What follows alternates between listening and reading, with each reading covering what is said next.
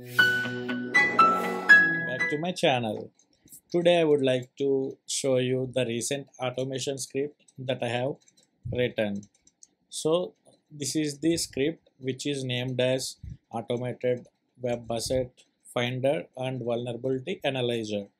Actually it is very helpful for both bug hunters plus security professionals. Let's quickly dive deep into this automation script. So here is our automation script. If you give any domain name, it will find out the subdomains for that given domain, and also from the subdomains it will filter out the web assets. Web assets are nothing but the subdomains which are running HTTP servers. So after finding the web assets, it will also scan those web assets for finding vulnerabilities.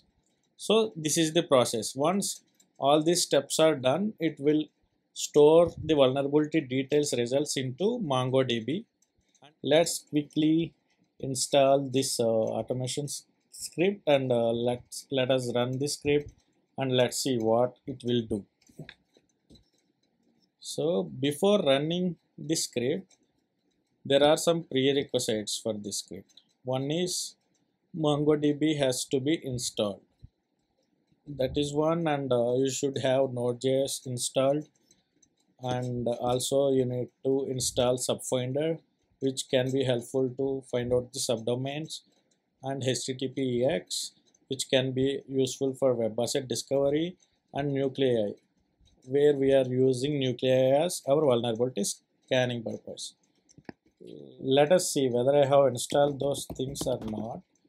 Let me check the subfinder first. Yeah, subfinder is there, HTTPX is there, nuclei is there. Okay, let's see the Mongo. Yeah, I have MongoDB pre-installed. Okay, so the prerequisites are satisfied.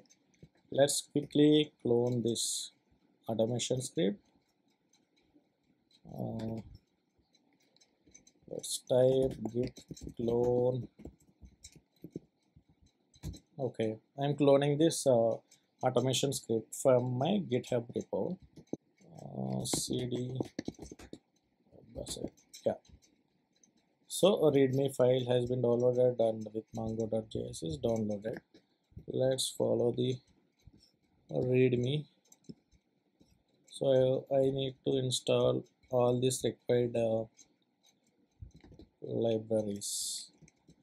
I'm simply pasting it.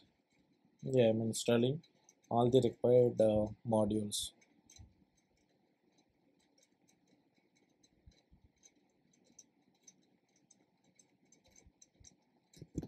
See, I have installed all the required modules. Okay, I cloned it.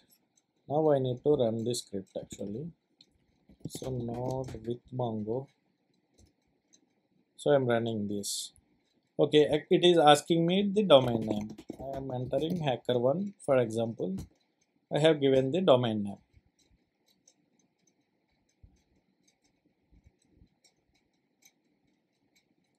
Let's see what it outputs.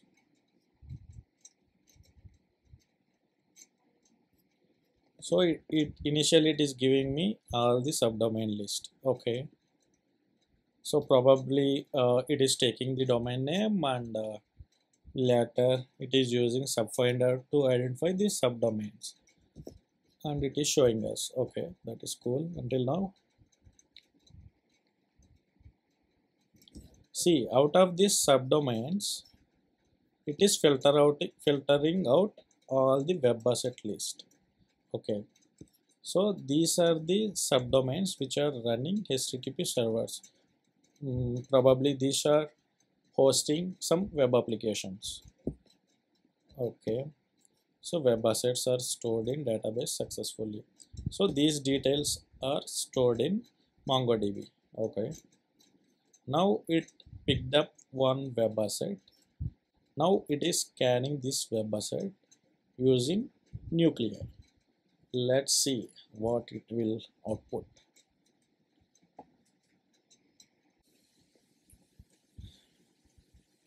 see, picked up this domain and it is giving the vulnerabilities. Similarly, it will again pick up another web asset and it will scan through nuclei and it will give the vulnerability details. If you want to see these results will be stored in Mongo. So databases db use automation. If you see the collections, vulnerability details find asset of hacker1.com.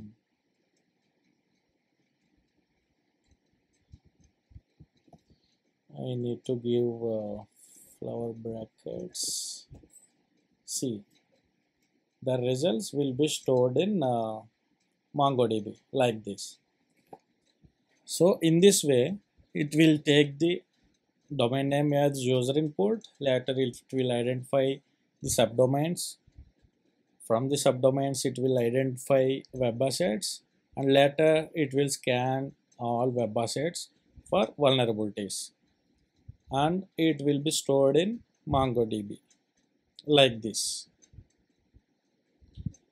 So let's see the code actually how it is being written.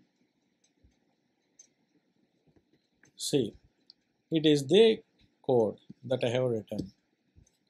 So here I am installing all the required modules, and I have defined the database name and collection names from here, and here I am taking the user input as the domain name. Later I am executing this command subfinder with the domain name, and I am outputting the data into txt.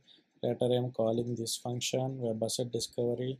It will find out the web assets using httpx. After that, what are the results I am getting from the httpx?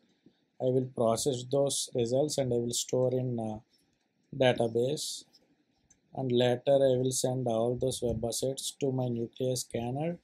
It will scan and it will store all the vulnerability details within the database. So this is the automation script, and it will do all the magical things for us. So you can use this in your bug hunting journey, or else if you are working in any organization, if you want to find out the web assets for organization, and if you want to scan those web assets, you can use this security automation script to do the things. That's all for today. Thank you guys.